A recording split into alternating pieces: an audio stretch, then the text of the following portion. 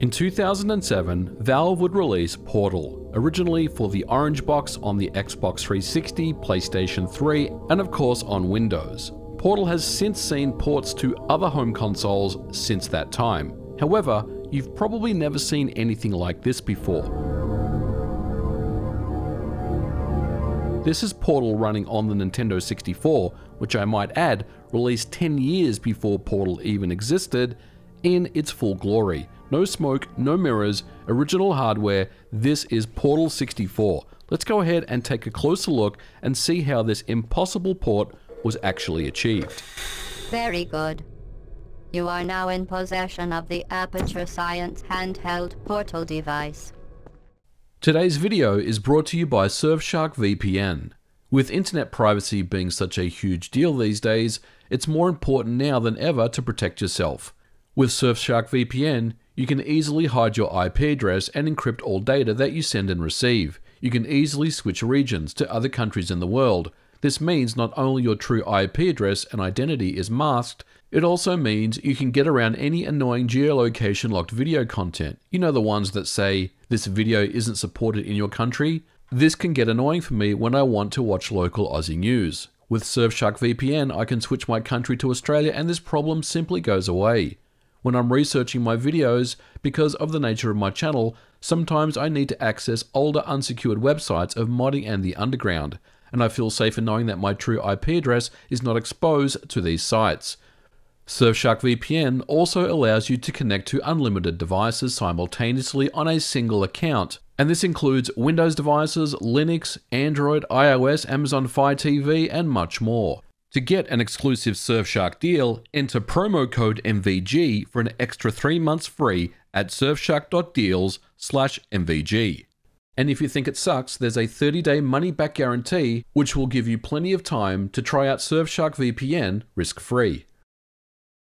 Portal 64 is the official name for the demake that runs on the N64, and it has been developed by James Lambert. Now, James is an experienced programmer who has worked on various N64 projects over the years, including a very impressive Mega Texture tech demo that was released earlier this year, demonstrating its software's Mega Texture technology running on the N64, with just 4 megs of memory, I might add.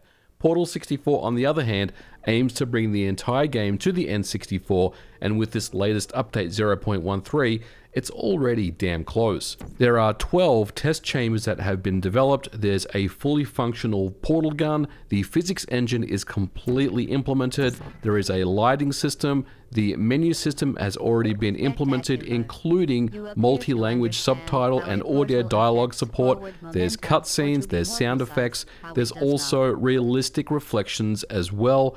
And when you first launch into the game, it truly feels like this is a Valve official game, complete with the classic intro and even the menu system that is very familiar to those who play Valve titles.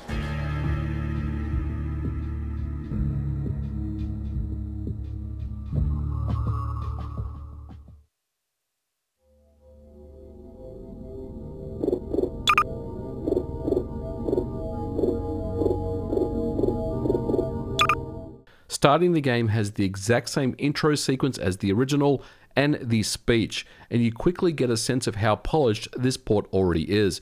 It runs very smooth, much smoother than you would expect targeting 30 FPS, and the Nintendo 64 gamepad is almost ideal for this game, with clever use of the analog stick and C buttons to navigate, the R button to grab objects, Z to jump, and of course A to fire the portal gun. Everything can be remapped as well if it's not to your liking, and overall this port is very smooth and very faithful to the original game, and I quite can't believe that Portal is running on the Nintendo 64 without any type of help. Additionally, I do want to talk about the ROM itself. You can build your own ROM, assuming that you have access to the original Portal game on Steam. If you don't, it's pretty cheap to buy these days, and you can easily construct your own ROM. And James leaves instructions on his GitHub page, and I'll leave a link in the description below on how to do that. Now, of course, you can run Portal on original hardware, and here it is running on my EverDrive cartridge with the original N64. but emulation also works as well. I've tried many different N64 emulators and you can run Portal just fine. And of course, for those people that have the Nintendo 64 core and a MiSTer FPGA, Portal even runs on the MiSTer. So you can pretty much run this anywhere you like, it's up to you, but I do definitely recommend that you check this out. So exactly how was this port pulled off? Well, for all that, I recommend that you check out James's awesome YouTube channel, which I will leave a link in the description below, who goes into some very great detail about how Portal 64 came to be. But essentially, what we're talking about here is using the strengths of the Nintendo 64 hardware and minimizing any of the weaknesses to get the game running well. Now, the biggest and most obvious question is how the Nintendo 64 is able to pull off the portal effect of looking into another part of the test chamber as seen through the portal. Now, James does have a video that goes into some really great detail about this, but the summary here is that James renders the portal view with only the visible parts enabled, and with clever use of the Nintendo 64 Z buffer, and only by rendering the portal view in the second half of the Z buffer, then he can simply create a hole in the wall and place a transparent overlay on top of it, and effectively use the Z buffer to prevent objects behind the wall from rendering over the top of the portal view.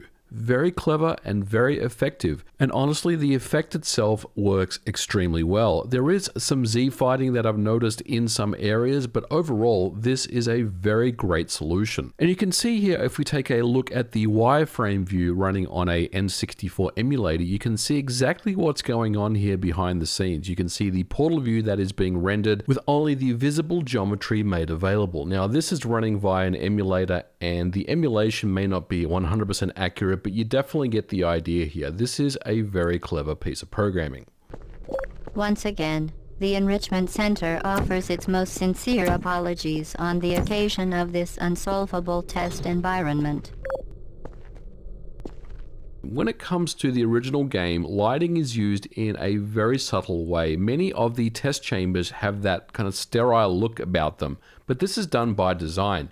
Now, when we talk about lighting, normally a light map would be used. However, in this scenario, a light map just doesn't make sense on the Nintendo 64 because it needs to be sent to the minuscule N64 texture cache. Instead, James uses vertex lighting to set specific RGB values for each vertex. This, according to James, is almost free performance because the vertex formats the N64 supports also supports color values. So effectively, James sends pre-computed color vertex values, and this provides a very good lighting and shadowing for each of the test chambers that match up pretty well to the original. Now, according to James, originally he felt like the biggest bottleneck may have been the physics system. Of course, a game like Portal relies heavily on the use of physics for the gameplay itself. However, after profiling the game, the renderer ended up being the biggest bottleneck. When the scene is rendered, it's important to only send the visible objects to the GPU, especially on the Nintendo 64, once again due to its minuscule texture cache and its high memory latency. However, James originally used up too much CPU processing determining which objects should be sent to the GPU and which should be not. His original approach was to loop through every single object individually in the scene and flag them to be visible or not. Now, this approach was refined to use a bounding volume hierarchy by grouping objects together as individual bounding boxes and then grouping those boxes as a hierarchy. And with this, it's much simpler to determine visibility and requires much less CPU. Now, this would give a massive performance increase, especially in test chambers with more geometry later on in the game. James also implemented anamorphic widescreen as well as interlaced and non-interlaced screen modes. He also mentioned that compiler optimizations weren't turned on until later on in the project, so he wasn't really quite sure what level of performance could be achieved with enabling the compiler optimizations. And he did mention that the compiler optimizations did offer some significant performance increases. And finally, even in the last update, added rumble pack support, which is a really cool feature.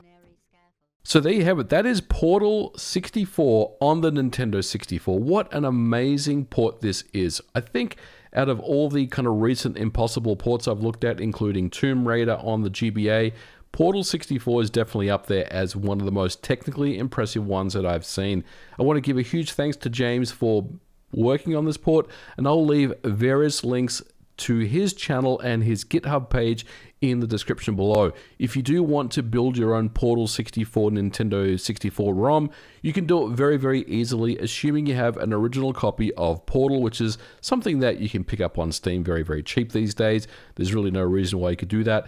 And of course, you can run the ROM on various N64 emulators, original hardware, and the Mr. FPGA. All these scenarios work fine with this game. We're going to leave it here for today's episode, guys. Thank you so much for watching. Download and check out Portal 64. Let me know your thoughts below in the comments, and I will catch you guys in the next episode. Bye for now.